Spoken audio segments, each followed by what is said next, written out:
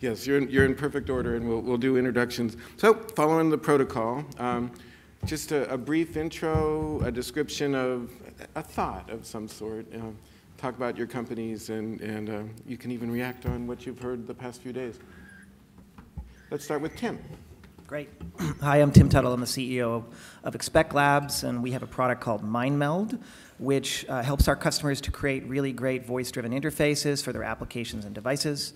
Our specialty really is to take our customers' large content collections, whether it's a movie catalog, a product catalog, a database, a FAQ data set, and turn that into a really great voice-driven and natural language-driven intelligent assistant for content discovery, for customer support, and many other applications.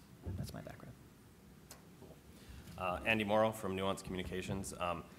My team invented Nina back in 2012, deployed it with Jeff from USA over there a few years ago, and since then, after running the R&D team that did that, ran a product team as we sort of scaled some of that business. And now I run, as it relates to this panel, a team called the Cognitive Innovation Group at Nuance. So we've sort of come to the realization, we created this team about 1.5 years ago, that artificial intelligence is sort of the future of intelligent assistants. Intelligent assistants are the delivery vehicle for what is going to be the real battleground and where the real innovation comes from, which is going to be on the space of AI. So we've heard a lot about reasoning and inference and other techniques, learning from humans. I think that's a big one. And so really our team is focused on bringing that to life in partnership with, that's why I sort of said we've got science bridging industry. That's what we're doing here in my team, which is pulling stuff out of our research lab, partnering with industry, and then most importantly, working in situ with our customers to bring these innovations to life so that this isn't stuff that's just stuck in the lab. So that's me. Hi, my name is Alan Sebrell. I work with Amtrak. I work with the eCommerce team, and I manage different business programs for the eCommerce team. One program deals with the Human Emulation Technology program. We partnered with a company called Next IT a couple years ago to bring this web-based navigation tool to our website. And I led that effort to deploy that tool. And I'm also supporting the maintenance and upgrade of the tool. So I'm glad to be here. So, and I'll start with you, Sebrell. So Julie has been around, the name Julie for an agent has been around for a while. This new one that you've introduced, and you characterize it as a human emulation project that you're doing. What new bells and whistles beyond, because I remember the old one was getting pretty good at getting people from making a phone call and booking a train, but what additional stuff do you see? Well, what we've done is that, keep in mind at Amtrak, we have different customer service strategies. One is agent assistant, where people are using the contact center or station agents. A second one was the VRU, or the voice response unit, that was deployed over 10 years ago. And then back in 2012, 2013, we launched the web-based navigation tool, and we called it Ask Julie, obviously to leverage the name and the brand recognition. The web-based navigation tool, I mean, it does a lot of different things for us. It assists people with answering questions, accomplishing certain tasks, exploring content. And that's important because we get over 200,000 visitors a day that come to our website. And right now through this tool, we're averaging over 20,000 questions per day that have actually been submitted. So some of the new components, I mean, honestly, you've got the state-of-the-art user interface where you can enter a question, a phrase, a keyword in a very natural language way. So one is like the input box. Two, there's a knowledge base that sits behind it. So we've mapped out our content into 18 different topic areas that spawn off into 60 different groups and over 800, what we call knowledge units. Number three, there's a natural language model. This is important because sometimes when people are asking us questions, people ask questions that are grammatically correct, some ask questions that are not grammatically correct, and the natural language technology helps us with that. And the tool also allows us to capture feedback, and it allows us to do things like auto-navigate the pages and also populate forms. So the tool is pretty slick, so we sort of come full circle. Yeah. Yep. And, well, we can go, can't ask the same question, but does this reflect, in your mind, Andy, sort of a changing concept or recognition of what artificial intelligence is capable of? Well, I mean, to key off of the last point, I mean, this notion of, and I think this is state of the art today, I think this is where most of us in this room are at, is today you're building an intelligent assistant using a set of tools, right? Many of us are building language models, right? Often via process of taking input data, labeling it, training a system. And then as it relates to dialogue and knowledge and answering questions, are using some sort of structured tool to effectively sketch out some sort of state machine, some sort of dialogue flow or decision tree, link it back to knowledge and back-end integrations. That's the state of the art, right? Some may call that AI. I'm fond of going back 20 years and saying if I pulled my Walkman or my Discman out of my pocket and pressed the record button and asked it a question, we would have called that AI. So I think that's AI, but I think that's definitely on the softer side of what many of us in this room would get excited about from an artificial intelligence perspective. So if we take that as the state of the art, I think what we're going to see are techniques that move beyond tooling, beyond sort of scripted approaches, programmatic, symbolic approaches, right? I mean, the classic struggle between symbolic and statistical approaches in AI, which goes back, 50 years, is still very prevalent. And I think we're going to see, as a result of legitimate real breakthroughs in the space, emerging, and this is definitely the nuanced perspective on this, is that it's not one or the other, right? Mm-hmm. And that, but what we are going to see is we're all quite strong in the symbolic approaches today, and I think we're going to see an emergence of statistical approaches based on both learning from knowledge, existing extant knowledge in documents and systems of record. That will not be good enough to build a system out of the box that performs that extremely high accuracy. And then it was encouraging today to hear some thoughts around learning from humans.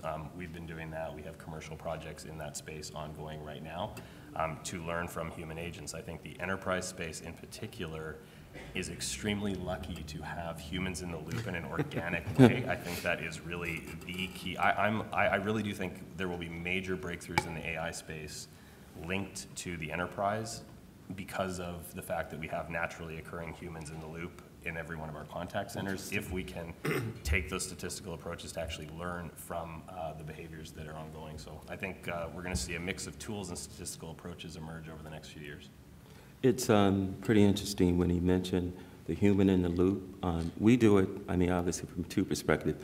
On the front end, we give people the ability, after they've tried to find what they want on themselves to escalate to a contact center agent or send an email. So that's on the front end. But on the back end, for the human in the loop process, we review actual conversation flows. So every day when 20,000 people enter a question, like if you were to go and enter a question, I hate Sebrell, I can go look at it tomorrow and analyze. So what we do is we review those conversation flows. And also we have on our tool an inline survey feedback button, so you can actually submit feedback. And we use that back-end process to really see how we, what opportunities we can develop to refine the content and what are some of the customer pain points. Interesting. Yeah. And Tim, I remember when you first came around and showed MindMeld in our office, it was, one of the demos was just a video call between two individuals, and it was sitting in the background making suggestions of the, recognizing what the topic was and making suggestions interspersed in that conversation. And it was sort of the way of getting people thinking about what can be done in real time, yeah. and the role for humans. Yeah. It sounds like what you're doing, though, has evolved quite a bit.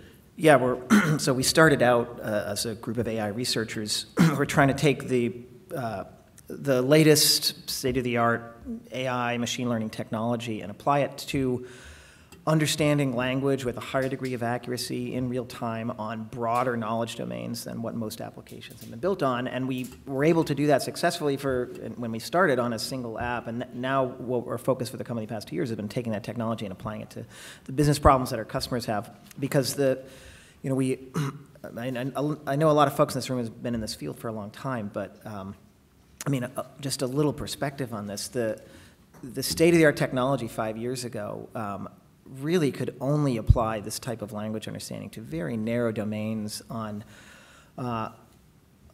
using very tight taxonomies.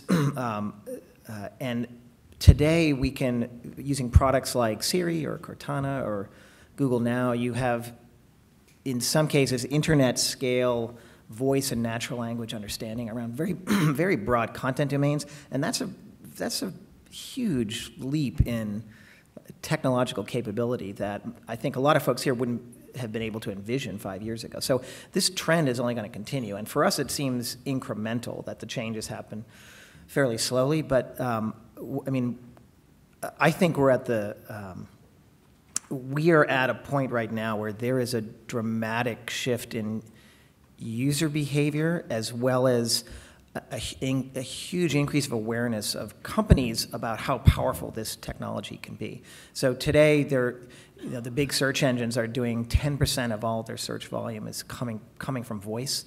That is a huge deal. 18 months ago, it was essentially negligible. This means that just about every person on the street out there with an iPhone is using voice technology, natural language technology every single day.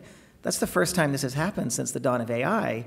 And people have been talking about it for 50 years. We've seen it in sci-fi movies for 50 years. It's actually starting to happen. So this is a big deal, and what it's triggering, at least what we're seeing is triggering, is for the first time, there's a large number of organizations that are seeing this change in consumer behavior, and they're saying, oh, now I need to have that same functionality, that same ease of use in my own applications.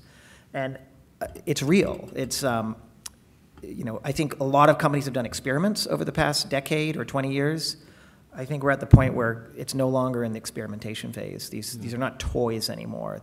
It's not a parlor trick application. These are real applications that provide real value on non-trivial knowledge domains that can answer a surprisingly broad range of questions.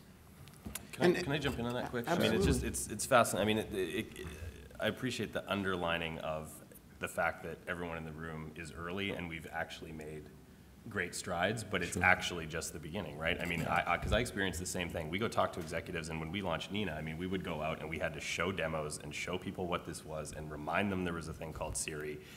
And, it was tough to get people to see what the future is. That doesn't exist anymore, right? I have executives I love this anecdote. I had one executive tell me that his son, who he didn't appreciate me calling pre-literate, but he didn't know how to spell yet, so that was the word, right? He said, my son's pre-literate, and his interface to the internet is solely via speech, right? I mean, that is a transformative societal effect, because that is the truth for every kid who grows up now, is their first interaction with the internet is now going to be via voice interface because they can't spell. And so that's going to be a big deal. But you're not selling executives anymore on the value of a voice interface or the value of an intelligent assistant. You're now selling them on, okay, so this gives me business value today, right? I can, in our world, things like Dom at Domino's having real business impact, at USAA, and talk to Jeff, they're having real business impact.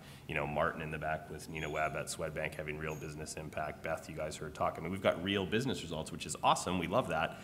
But increasingly, the narrative and the story we're having is, where does this fit into my 5-year technology roadmap? And how is this going to transform my business? And I will say this is an opportunity for everybody in this room who gets this stuff. The question is now, what is AI? Yeah. Like, AI is such a big space, and it gets mixed up with the fictional narrative and the doomsday narrative. And so where we've been spending a lot of time at Nuance is in defining what artificial intelligence for customer service means. I've heard some others call it, cognitive customer care, and starting to help people understand what technology disciplines in AI, maybe things like predictive machine learning, maybe things like, okay, deep learning, what does that mean for my business, right? Take it out of the technology and help me understand that. Helping folks understand and define what this means, what AI for whatever your industry is, and what it means to their customers, what it means to their business, is a huge opportunity, I think, for all of us. And the cool part is, and again, intelligent assistants are going to be the delivery vehicle. So everyone who's early here gets it, but we're working our way a little bit from ears and mouth back to brain. Yep. That's sort of the AI story, I think. And executives are hungry for it, in my experience, to sort of help us lead them to what that means. Can I add to that point? As you were speaking about the business value for the customer, right? So we're a client, we use the solution, but what we've done is we've deployed it on the website, right, to help our customers. But one of the things that we've done, we understood very early that there's business value for our contact center agents too. So we actually have, the external tool is called Ask Julie, but we actually have an internal tool that's called Super Julie. And our contact centers and station agents, whenever a customer calls in and has a question about a policy or procedure or something like that, they can type it into the Super Julie and see what response that they need to give. So we're providing consistent responses. So that value is actually for the customer as well as internally. So it's really a neat thing. And Super Julie's soon to be syndicated on Netflix and prime time. But I do want to interrupt for a second. You had spoken of it as the speech interface, but the other thing that Sebrell's sort of mentioning is people think almost verbally now when they type into Google. We fundamentally changed what we put in the search box in Google by the bulk of people who used to, after years of maybe trying to game Google, would just come up with like search terms. And they discover, unlike old-time search where the more words you put in, the narrower the response got, that the more words you put in, the sort of broader and uncertain it got. But now they're asking questions and that sort of thing. Like someone will come to our website and they'll type in the word pet, that's it. They'll type in the word, they'll say, can I bring my snake on the train? No, we're not the circus, but we'll give you a response. They'll say animal. So there's many different ways that people express themselves, and they'll ask you a question totally unrelated to travel. What is my favorite sport team? So you have to be able to understand all of that. But don't feel bad. Directory assistance operators used to say that 20% of their calls were just somebody asking what time it is or wanting to talk to somebody because they were lonely. So that's important. On that one, though, that's important. I mean, we've seen in some of our deployed systems that we're absolutely, in the early days, I think, like many, when we're early, we're in love with our technology, and so we very much pushed this sort of voice assistant aspect of this. And even right from the very most early days, users were finding the text aspect to it and using it, which in retrospect seems completely obvious, right? But I think the notion of intelligent assistants starting to disappear into the channel that has consumer preference, obviously something like a phone channel, which has been around for a long time, but obviously we all know that web-based customer service and specifically live chat is growing. I mean, the analog between IVR and web chat is, I think, right there. As web chat increases, we're going to need more text-based IAs behind the scenes to automate. That's going to be a great growth business, but obviously one of the areas that everyone knows is happening but is having a tough time cracking for a number of reasons is mobile messaging, right? That is the sort of lingua franca of our society. That's how we communicate with each other, and so why are we not communicating with companies? And I think probably a bigger discussion and maybe a different panel for another year, but there's all kinds of reasons that that's going to be big, but I think we're going to have to really work our way to that. And so, with seeing the IAs disappear into the background, and I think one of the things that I think we're all seeing is we're blurring the line between, am I talking to a person or am I talking to an intelligent assistant? And you know what? Customers, for the most part, obviously there's some exceptions, don't care. What they want is an outcome.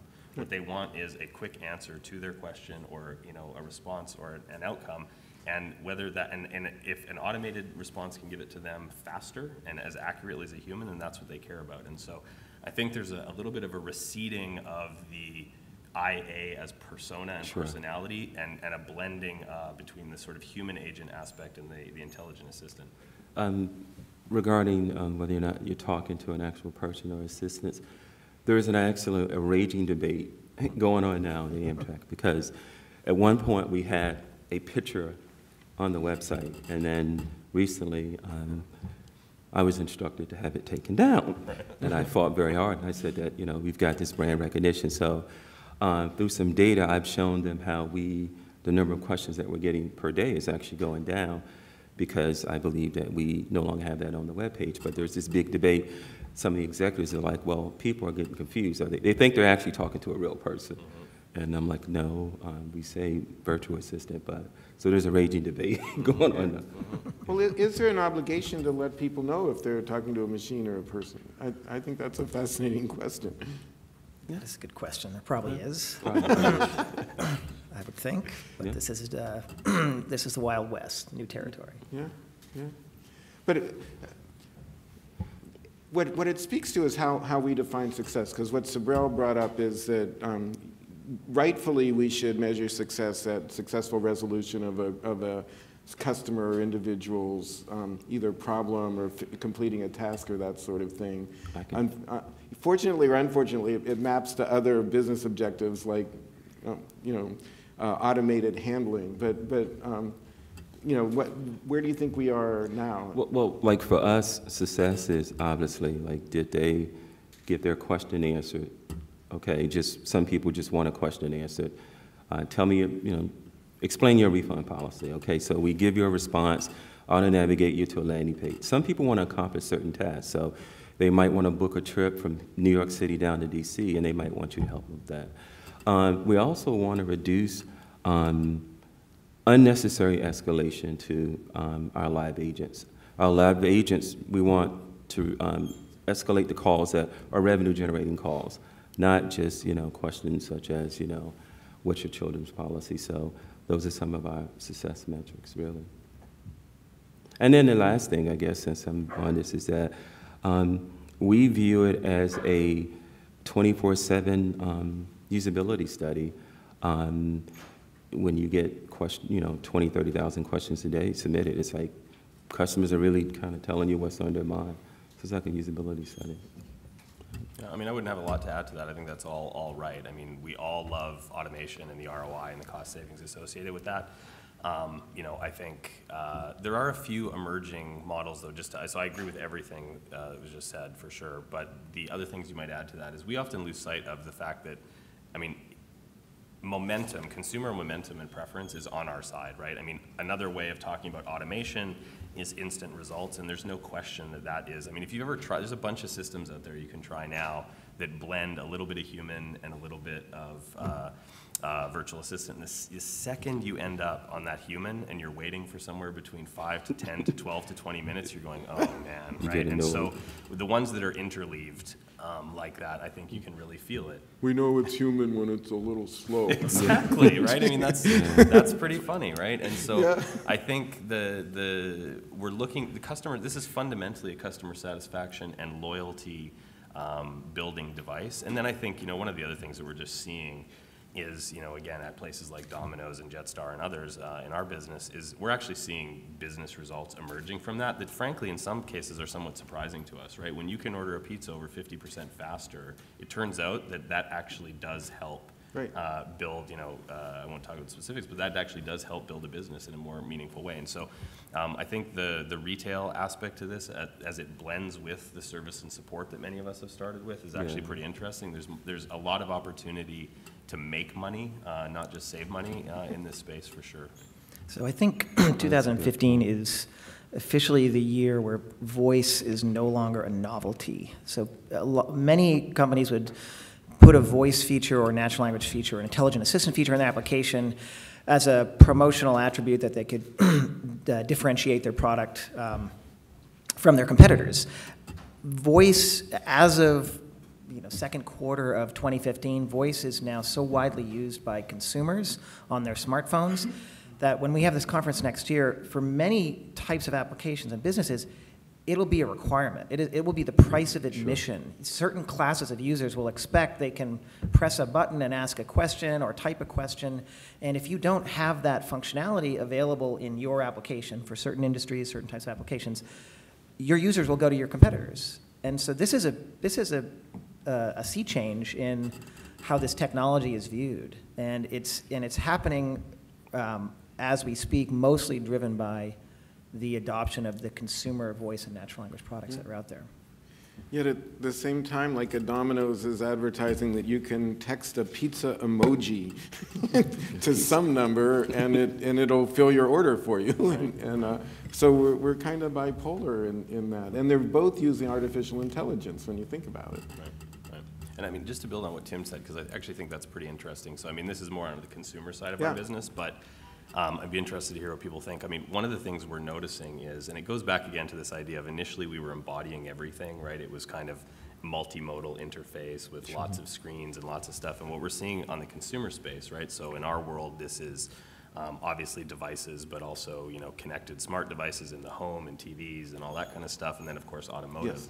And what's happening is, and this term has been floated around, it's another AI term, right, which is this sort of ambient intelligence idea, but there's something there definitely, right, which is, it used to be that I picked up Siri and I pressed it and I looked at it and I waited for the microphone, but now hopefully I think I have it turned off. If I say, hey Siri, here or here, sure. Right, I'm waiting, everything is around me, and so now when I'm in my house, I can talk to my device, I can talk to my TV, I can ask it questions, I can get outcomes, and then I walk into my car, and that's just such a great use case because, I mean, there's safety involved in that scenario.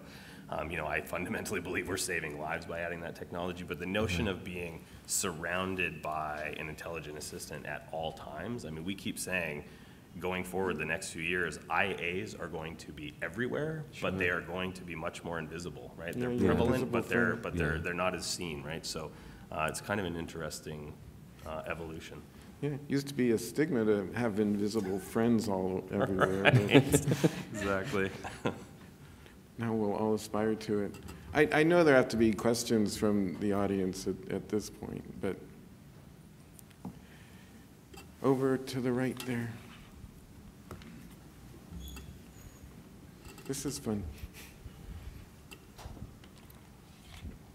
Hey, thanks much. I'm curious to know if you could, specifically for Tim and Andy, if you could please talk a little bit about how you see voice and artificial intelligence integrating with augmented reality and virtual reality.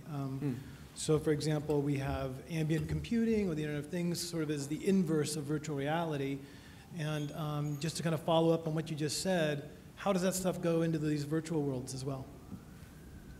First. So the question was, how do we see voice search interfacing with virtual reality and augmented reality?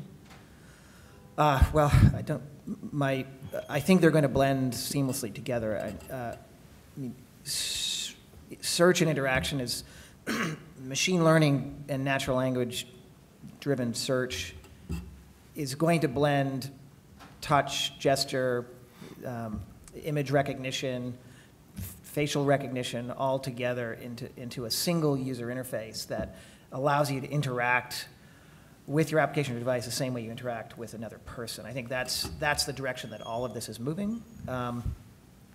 But maybe Andy has some more insight. Well, yeah, I mean, it's funny, actually. One of our camera guys, I think Paul, I'm not sure if he's around, but he works with a company out of Montreal that's actually experiencing a lot of success. They're working with Spielberg and other people in the VR, AR space. And many of you may have seen a few weeks ago, there was, I think, a Lucasfilm thing around their AR, VR activity at Lucasfilm. Really interesting, transformative stuff. I mean, where are movies going kind of stuff. And there's just one really simple observation, which is, and you can think about Facebook too, maybe Alex can tell us where this is all going, right? But I mean, there's going to be a couple of things that happen, right? You're initially going to be interacting. There's going to be two big use cases probably. One is going to be sort of telepresence. Let's all get in a virtual room together. That's clearly the Facebook kind of model. I can't wait to get on less planes. And then the other aspect of it is going to be gaming and entertainment, right? When I'm talking to another person, that other person knows how to talk back to me, so I think we're okay there. But as soon as I'm in a virtual world where my hands are my hands and the world is the world, menus don't work so well in that environment. I mean, it's okay maybe if I have to select a bunch of canned text responses with my finger, but I really want to speak. And so I think to the extent that the entire value proposition of virtual reality is immersiveness, and that all of the use cases that are going to transform our society and entertainment are related to immersiveness, you're going to need to be able to talk to virtual characters, virtual avatars, the beings that are not real that populate this universe. Speech and natural language is the only place. So I see that being another massive market for this. I think that's obvious outside of the sort of enterprise cases that we're looking at. It might not be great news for Amtrak if everybody just immerses themselves and stop traveling in that. We say if nobody travels because they're all in virtual reality. Yeah. Into the holodeck. Question over here. I was kind of thinking of this question this morning after the presentation by Steve from Xerox PARC. It seems like artificial intelligence is becoming more and more pervasive and more capable. And then, Andy, you said intelligent assistance will be the delivery mechanism for artificial intelligence. So does that kind of mean perhaps that intelligent assistants aren't going to be that important? I mean, you know, the whole conference is about intelligent assistants, No, but they're important. it's really, is it really just going to become a small, you know, delivery mechanism? And is the real interesting part all of the artificial intelligence that goes on behind it? You know, No, it's a good question. And make no mistake, I'm not trying to be diminutive about the IA space. I mean, Nina's my baby. But I would say it like this, right? I mean, I don't know how this will come out, but it's IAs are going to be as important as all that we are in this room, right? I mean, having an embodiment of the thing that you're actually communicating with. I mean, otherwise we'd all just be brains in jars communicating, right? And so. I do think the embodiment is paramount, right? I think it's quite interesting. I don't know what this means either, but it's quite interesting that as a technology, there's not too many instances of a technology sort of emerging, you know, fully formed. An IA is, I mean, we talk to it, it's got natural language, it's pretty advanced on the sort of surface shell of it, and we are working our way back to the fundamental core technology a little bit, right? I mean, it's not like the internet that started out with really solid plumbing in the 60s, you know, Vince Cerf and those guys building TCP/IP, and now we have mobile phones. We sort of started with the end, really sophisticated embodiment of it, which was a thing I can talk to, but to a certain extent, that dream oversold the reality. And now so AI to me is all about making an IA better, more capable. So I think IAs are going to benefit, and this industry is going to benefit massively from the widespread adoption and you know, the real scientific breakthroughs in AI. I think everyone will want, there will be some brain in a cloud activity, you know, analytics and AI breakthroughs that don't have an embodiment, but consumers in all the scenarios we've talked about, consumer scenarios, enterprise scenarios, entertainment scenarios, are going to interface with this artificial intelligence through an IA. So I think, I see actually really great things for our industry. I just think we need to actually think of ourselves less as a niche industry, less as IAs alone, and more as the tip of the spear on the artificial intelligence space, which is what I really think we are. Any comments from the rest of our panel? Sounds good to me. So, I guess, we have, I have a question. I'm sitting here and have a lot of background in technology, kind of learning this as I go, and I'm running into some things that aren't jiving for me. And that is, you talk about AI, but it seems like the conversation, I talked to Alan yesterday, I don't think of knowledge bases and knowledge management systems as artificial intelligence. And also, voice recognition and voice response at this point are not, to me, are just a translation engine of voice to some sort of text that allows some action to be performed. So my question is, what is in this big ball that we're calling AI? Because it seems like anything that has to do with intelligent assistance and the transformation of the industry is being lumped into AI, and I guess I'm having a hard time understanding that. So the question was, what is in this big ball of AI? Because from your perspective, it seems like there's just a lot of structured data that it sits on top of, and it's unclear where. Am I getting the gist of the question? Yeah. My view of AI is more of a contextual platform that allows us to read the context of a question that someone's asking and deliver the right answer. I don't see voice recognition as necessarily that. Right. I don't necessarily see a knowledge-based system as that. But it seems like we're clumping all those things into AI, and I'm just really getting I'm more confused, I think, about what that really means than I was when I got here.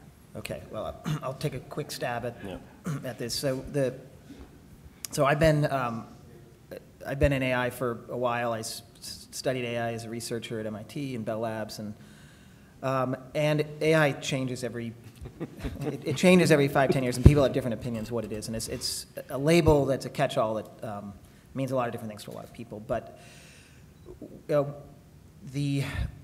I would say for these types of applications, the intelligent assistant, customer support applications, at the simplest level, there's really not artificial intelligence. It's being able to take lots of data, put it in a structured form so that it can then answer questions or serve people or respond to queries to a database. And most researchers wouldn't call that AI, but I think the advances that have happened in the past 5 to 10 years really all about scale. It's about taking those data sets, making them much, much larger to the point where it's not possible to have a human be able to add the structure to those data sets by themselves, but instead rely on algorithms, machine learning process to automatically learn what that structure is. And so the big advances that have happened recently are all in statistical machine learning and more recently deep learning. And these systems are all ways that algorithms instead of humans can look at massive collections of data and add structure so that you can do things like ask questions and get reasonable answers. And as Andy was saying, we're at the beginning of, we're just at the beginning of this industry, because these data sets are only going to get larger and larger and larger, well beyond what any human could conceive of being able to organize themselves. But these machine learning systems will get extremely good at extracting patterns, understanding how to add structure, and then ultimately answering questions and accomplishing tasks. Yeah. I mean, so well said. I mean, so knowledge bases are not AI, 100%, right? But there are things emerging, like Tim is talking about, that obviate the need for a classical knowledge base, right? A human going in and curating a knowledge base and then being able to answer a question out of it is precisely the problem that this is going to help solve. The ability to take massive amounts of structured and unstructured and semi-structured knowledge and then be able to address that is absolutely part of what we're talking about. It's not the entire picture, but it is part of what we're talking about. So it's beyond the knowledge base. In terms of speech recognition, ASR not being AI, again, this is more just, this becomes philosophy more than anything. 20 years ago, absolutely asking a question to your Walkman would be considered AI back then. It's not today, but interestingly, many of the techniques, right? So neural nets that have sort of evolved now to be sort of deep learning based neural nets, all the breakthroughs there. I mean, ASR and image recognition are the two technologies that have benefited the most from the advancements in deep learning. So we have deep learning in our speech recognition engines, and that's what we're seeing push accuracy into sort of, we've got the last 4 to 5% of word error rate accuracy on speech recognition. That is a byproduct of deep learning. And if I asked everyone in this room what one hypey term was related to AI breakthroughs right now, we'd probably all say deep learning. So deep learning is starting out in the sensory space, eyes and sort of being able to recognize images, usages in radiology and other things. And then ASR, speech recognition accuracy rates are going through the roof. But the breakthroughs in that space are increasingly going up stack. Deep learning for NLP is going to be a massive area. We're going to see massive breakthroughs there. Deep learning to drive dialogue systems. Alex and I were just talking about this. Tim and I were talking about this yesterday. Really fascinating potential breakthroughs in that space. And so the folks that are good at speech recognition are also the folks who are de facto good at things like deep learning and neural nets, because that's really the initial implementation of deep learning was in They're dusting off their old treatises about neural networks for speech recognition. All of the famous deep learning guys say, right? I mean, neural nets are cool again. So, so you're right, this stuff is along one dimension not AI, and I think along another dimension is the very early stages of the type of AI that is going to transform our industry. Right now, we're applying it to the problems that we have, like speech recognition, like knowledge bases, but increasingly we're going to see techniques, and we're going to run out of time. I want now to be able to talk a little bit here, but it's learning from humans using these techniques is going to be massively transformative. So knowledge bases of curated content is one thing, but I would argue that many of us who are close to the contact center realize that a lot of the knowledge is not documented anywhere. It's in our employees' heads, and every day when they talk to our customers or chat with our customers, they are exposing answers, they are exposing knowledge that they have. And I talk to our execs all the time and say, your contact center is throwing off machine learning data that you are not capturing. And immediately they go, how do I capture that and what do I do? And so that's one of the areas in our industry that I think is again, going to be transformative. We're all going to look back 5 years from now and go, wow, how did all the breakthroughs in AI come from the enterprise space? And it's, again, because of these humans in the loop merged with the sort of scientific techniques Tim is talking about that's going to allow us to make real breakthroughs. So how do we find more execs like Sebrell that bring it into the talk Sell it past to me, people? so you can sell it to me. I see next IT in the front row. I'd be happy to. No, No, what you said is so profound, and it was part of the, well, we'll see it when we convene our next Intelligent Assistance Conference, but you know, the mailing lists we built were keyed off of customer experience, contact center, and to get these people in the room, and you know, short of, I mean, what you said is exactly what I believe, that there's this wealth of knowledge coming from this group that feels existentially threatened by the very technologies. It's sort of like, oh, you're going to suck our brains and replace us, and that's the only conclusion Can I jump in on that, though? Because we get asked that all the time, right? The labor arbitrage, doomsday scenarios are often related to, we're going to put people out of work. I fundamentally believe that that is mostly wrong, right? Which is to say, if you sit in a contact center and you watch an agent doing their job, they do two things. They have really massively emotionally resonant experiences where they help customers, right? Insurance scenarios where people have been in accidents, where maybe people have died. These are things that only humans can do, and for the very foreseeable future, only humans are going to be able to do. And that's the reason that a contact center agent wakes up and does their job in the morning, and that's meaningful work.